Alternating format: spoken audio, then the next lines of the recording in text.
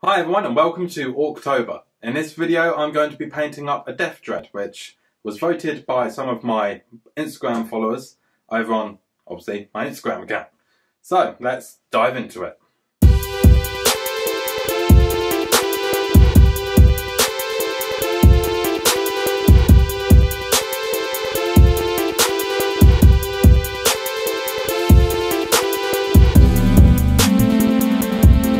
Time of year again where Orc players everywhere bring out their orkiest projects and get to building or painting, and it's time for all those Space Marine players to hide away and just get annoyed at all the Orcness. So, as I just said, the model that I'm painting today was voted for by my followers over on Instagram. If you'd like to be part of future voting things, then make sure to go follow me on Instagram. There's a link in the description below. They were given the option between the Deff Dread and one of the vehicles from the Speed Freaks box, and the Deff Dread actually won by quite a lot. It was something like 10 to 1. Yeah, the car wasn't very popular. Now, before anybody says anything, I know that some of you are going to be a bit annoyed that I'm going back to Orc videos. I do too many Orc videos. Well, I would just like to say I'm only doing 2 Orktober videos, okay? There are going to be other things as well. We're going to have this one, and then another one in a couple of weeks.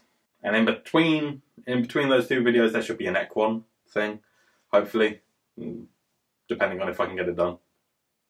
But enough of all that. Let's dive into the painting.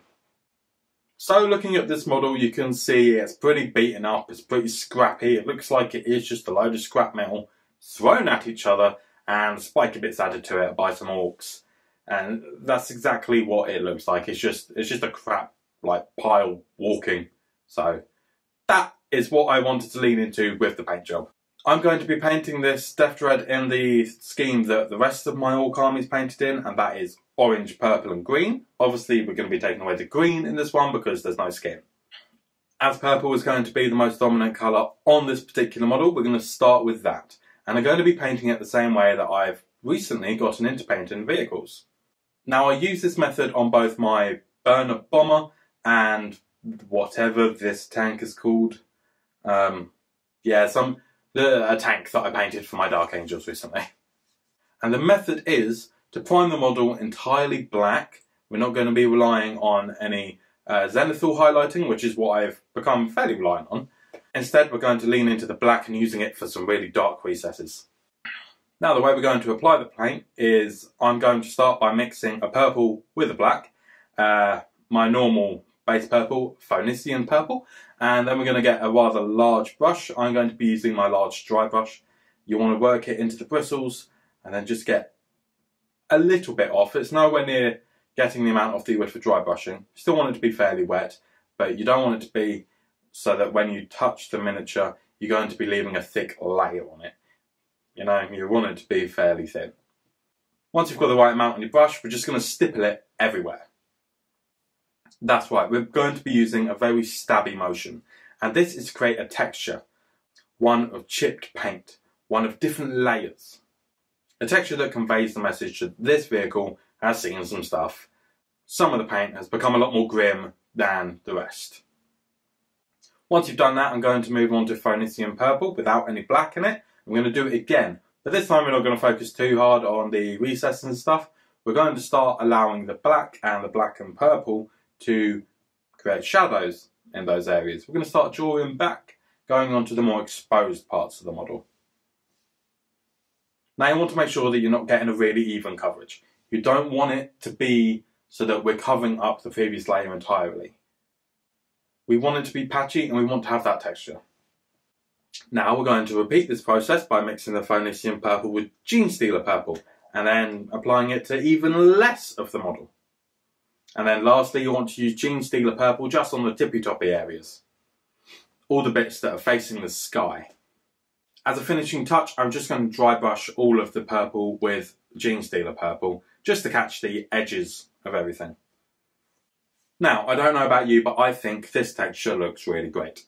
It instantly makes it look like it's slightly worn, like this model has seen some stuff. I'm going to be using the same technique when it comes to the oranges later. I'm not going to talk you through all the colours and stuff. Just know that I'm doing the exact same thing with the stippling from a dark to light colour. Now this model is covered in scratches and bullet holes and little divots. So it seems to have quite a bit of battle damage. So what we're going to do is we're going to emphasise all these areas and add some of our own. To do this, I'm going to take Rhinoxide or just any old dark brown, and I'm going to start lightly painting on some scratches around all the pre-moulded areas and on the edges of some other bits. We're going to be focusing on the edges in particular because those are the parts that will actually catch in an environment. If you're walking about and you bump into something, it will be the edge of you. It will be your arm. It's not going to be your belly button. Now you want to apply this paint sparingly. You don't want it to be all around like a really even perimeter because that's just unrealistic. You want it to be a bit more random, here and there. Ultimately, this is one of those things where less is more. You don't want to overdo it. You've got to be really careful not to overdo it. But you want these areas to equally be quite noticeable. It's a tricky thing to do. Just go and have a go. See how it turns out. Okay, so you've applied all your brown paint and you're thinking, it looks alright. But they're kind of missable. Because of how dark it is and how dark the purple is, it doesn't really work. So what we're going to do is we're going to use our highlight colour, which was the Genestealer purple. And I'm talking about the highlighter. And I'm talking about the highlight colour for the previous colour. So not the brown, but the armour that we're doing it on. We're going to use that purple to trace some of the edges of the brown areas we just painted on. Why are we doing this? Well, if you peel up some of the paint, it'll be some fresh paint exposed at the edge. So it would naturally be a bit lighter. Also, it really helps to draw attention to these scratches that we've just applied. Because like I said, they're quite dark, they're quite missable. If you create quite a contrast between the edge of the paint and the scratch. If you create some contrast between the edge of the paint and the scratch, then it's going to draw your eye more. To further this, on the slightly larger areas you may have painted, so like if you've done a really big blob of brown, I'm going to use a metallic paint, in this case just lead belcher, and paint little dots on the inside of the brown paint. And that is to make it look as if though they have scratched deep enough on the armour that you are now just getting raw exposed metal. Not only does this look cool, but it also helps draw the eye again, because you're getting these light patches in the dark. As a final touch to help with these scratches, particularly the pre-moulded ones, we're going to be doing a bit of panel lining. And this is where we apply a wash or a dark paint into recesses that separate areas, such as the lines on panels of armour. And the main reason for doing this is not only does it up the contrast, but it really helps your eyes differentiate between areas on the model. And it just makes it look a lot more dramatic doing it like that. So not only are we going to be doing this around all the panels and stuff on the arms, but we're also going to be applying it into any pre-moulded dinks and scrapes and rivets and stuff, like the little crosses on the shoulder pad and any bullet holes. As a final touch for this purple armour, I'm going to mix the Genestealer purple with a white, get about a 50-50 mix, and I'm just going to go around doing some selective edge highlighting. I'm not going to do all of it because I think it looks a bit unrealistic when the whole model is edge highlighted. Some areas simply won't be caught by the light in that way. So I'm focusing mainly on the upper facing areas, and I'm not going to be doing it all the way around an area, mainly the corners and stuff. Now this is a lot of effort by my standards. I'm more into the speed painting kind of thing, but I must say, doing all this weathering is extremely satisfying, and I'm having great fun with this model. So I'm going to go ahead and do this to the rest of the model, but I must admit I get a bit lazy.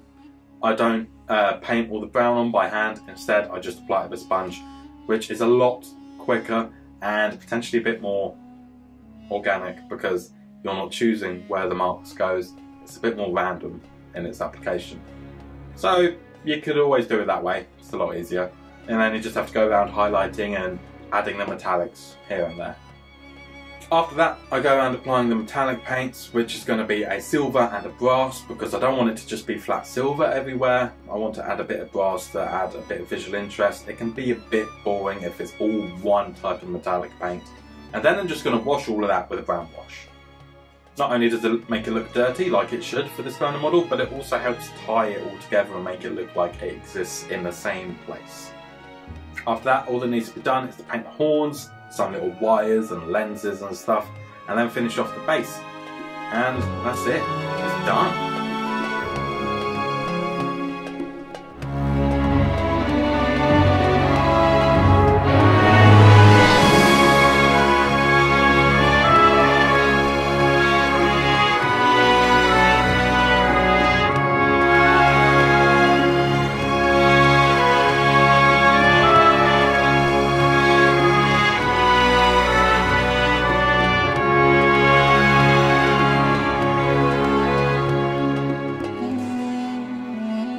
Now how cool did that end up looking? I'm a big fan. I'm instantly wanting to buy a couple more because it was genuinely a joy to paint. And who could have too many of those things in their army? I have no idea how that should play, but it would look cool. Just have a load of killer bean cans running about like Rah! Like I said at the beginning of the video, I'm not going to overwhelm you guys with orc videos. I only have one more planned, and that is an orc boy painting video, because my Orc Boy tutorial that I posted a few weeks ago when the Beast Snagger box came out, at the end of that video I said if it gets 50 likes then I will paint all of my 50 remaining boys in one go. That video is at 48 likes currently. I think in a couple of weeks time it will be at 50. So I'm going to pre-record that video just in case. Hopefully next week there'll be a Necron video coming out where I'm going to be creating my own colour scheme. The video is mainly going to be about how to create your own colour scheme. The challenge here is I need to try and get those videos made, both those videos made, this week. And that's because I've got surgery next week and I'm not going to be able to do much after that. So I want to try and get some videos made ahead of time so that you guys have something to watch. If you feel sorry for me and you don't want me to be lonely, then there are many ways you can help. You can give this video a thumbs up. You can leave a comment down below. Speaking of which, I have got a load of termagants to paint at some point. It's been a while since I did a Tyranid video, and I've had these guys that I needed to paint for a while now. So I would like any comments from you on how I should paint these guys. Because with my Hive Fleet Relictus, there's not one set colour scheme. Every unit's completely different. So, how would you like to see these guys painted? Leave a comment down below. There are also links in the description below to all my social media accounts, and there's also a link to my Patreon where you can give £2 a month to help support the channel. Thank you for all your support. Please share this video and subscribe and all that. And until next time, I will see you later.